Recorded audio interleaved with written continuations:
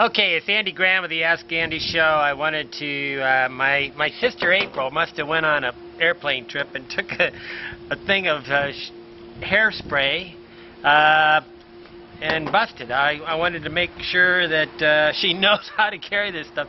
Somehow the lid was even on, but the best thing to do is get some, this is a roll of electrical tape, just average electrical tape. I pull the core out of it so that it's smaller and it's really flexible. You can actually pull the middles out of these. And then all you got to do is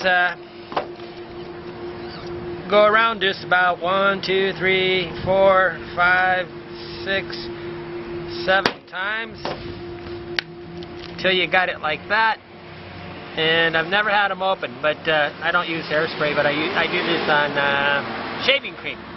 Okay, and the great part about this is not that my mother was talking about duct tape, and then what you do though is you should take it and then put it in a bag like this, roll it around 2 or 3 times, then double bag it.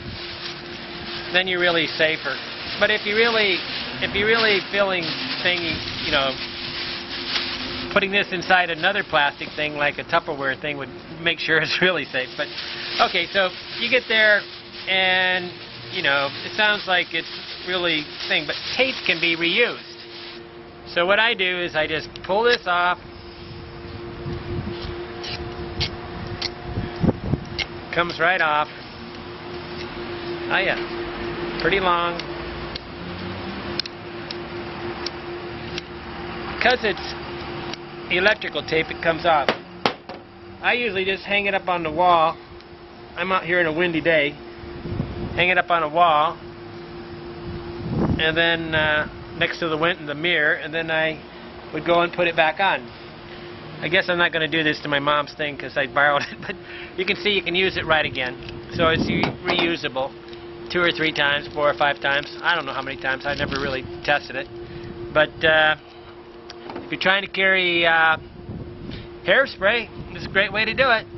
And but just for protection, you really got to make sure that you put it in a place where it's not going to get bent. So you don't want it on the outside of the bag, close to the edges, where everything could get hit and break this part right here.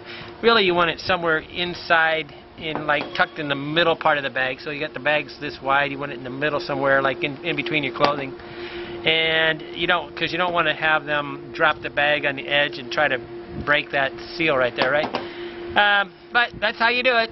It's easy. If you have trouble carrying something, or you want to know how to carry anything on them, I carry on a regular basis. I carry light bulbs, and I have a special way to do it. And I carry about anything you'd ever want to carry, and don't break it.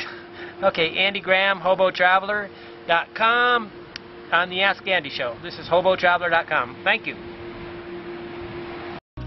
We can pack up tomorrow.